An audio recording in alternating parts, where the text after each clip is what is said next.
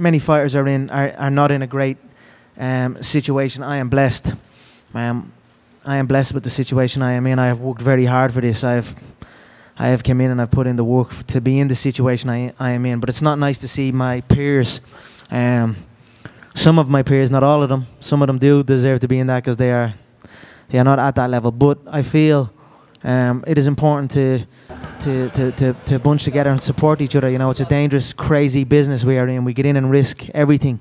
I've witnessed firsthand how these fighters risk it all. So maybe in the future. Right now, I've got to focus on myself. That might be selfish, but this is the position I'm in right now. I have a lot going on. I've got to focus on my own self right now. But in the future, maybe I will help spearhead something like that if it is presented correctly. I wouldn't just jump in if it wasn't going to be done right.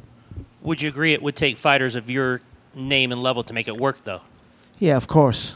Of course, you know, yes. What's your take on the new era of the UFC coming up?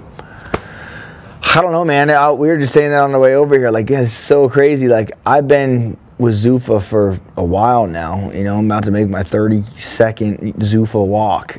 And I've seen people come and go, both sides of this sport. Reporters, Zuffa employees, fighters, you know. So it's crazy. I don't know what's going to happen with the new owner. I mean, what new, like, structure on pays are going to be? Like, are they going to reamp, or are they like, man, we just spent $4 billion, y'all ain't getting paid a mother thing, right? Like, is that going to happen? Or are they like, you know what, let's open up a fighters union and let's really make this, because Ari, the guy who bought it, they have actors, they have the SAG union, you know what I mean? So he's very familiar with all that. So is that something that's going to be, that he's going to be opposed to or not? I mean, I don't know.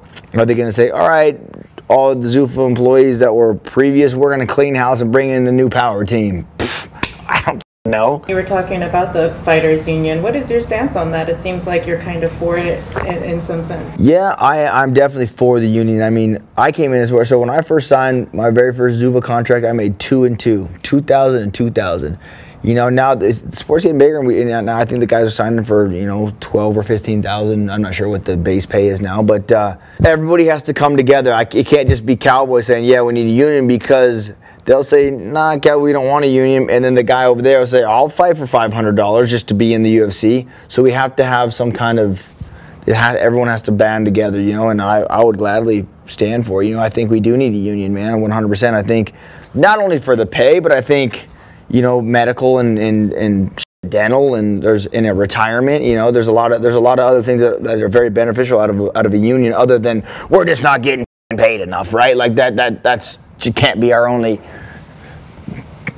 leg to stand on, right? So, but yeah, I mean, there's a lot of benefits that go into a union, and for the fighters and against us, you know, because a union, we can narrow people like, man, you can't say that, or you get fined by somebody, and as a union we could come and say, man, he shouldn't have been fined for this, right? We don't believe that was right. We don't believe the actions you guys took for this particular fighter was right. So we're going to stand together and we're going to take that, you know. And now it's like, if they want to do something, they just do it.